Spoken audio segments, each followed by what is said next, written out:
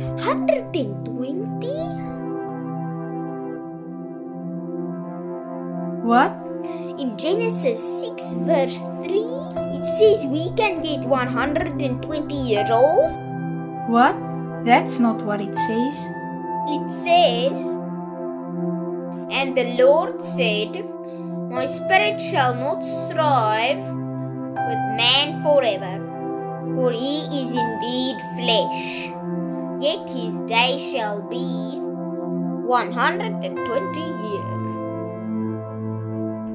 Yes, but That means we can get 120 years old. slow down. I don't know if you read Genesis 5 now. It seems like that is what it means, because the people in Genesis 5 were almost 1,000 years old. Adam was 930, Jared 962,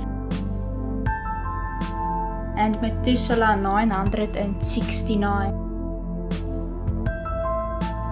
Yes, but now God says that people will only get 120 years. Just read a little bit further.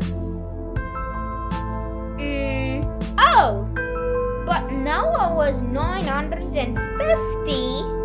Yes, But maybe it didn't count for Noah, because he was already alive. his son Sem was 600, and there were others too. Don't you think if that is what God meant, that no one would get older than 120 years after that? Okay, but what does it mean then? You should read the whole story. There were a lot of people on earth. The sons of God took human wives. There were giants. Then we read about the 120 years. After that, how evil and bad people became, and that God decided to take them all away from earth. Okay, so... The 120 years is the time He gave everyone before He was gonna take them all away from earth. But how do you know that? Number 1, people still got older than 120 years afterwards.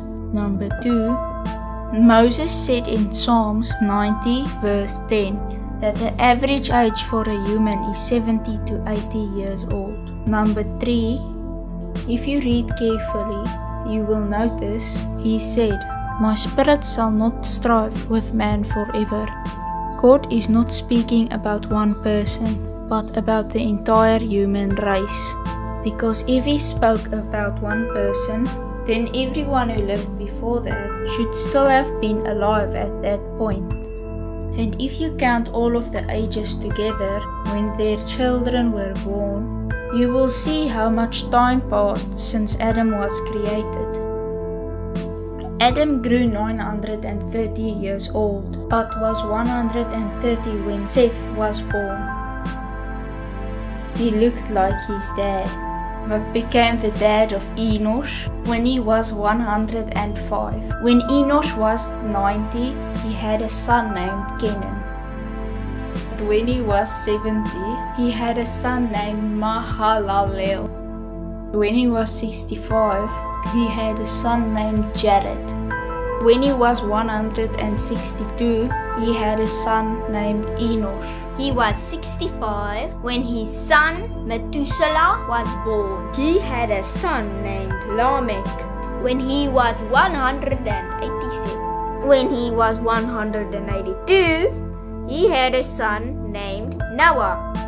So 130 plus 105 plus 90 plus 70 plus 65 plus 162 plus 65 plus 187 plus 182. That gives you 1056 without Noah. And that is already more than Adam's 930.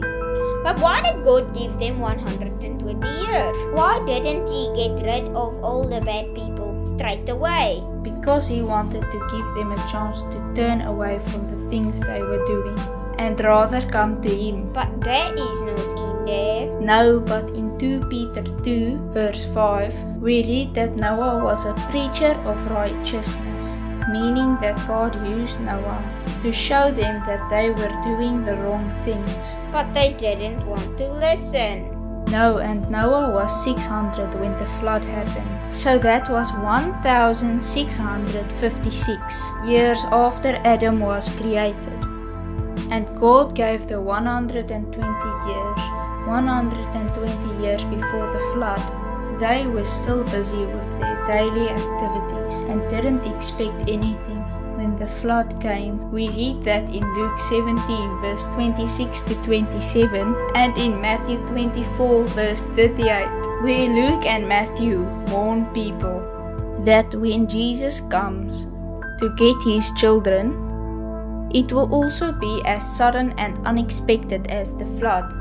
So we have to make sure we are ready. Exactly. And if you are not, you have to do it now. What did you say about sons of God and giants?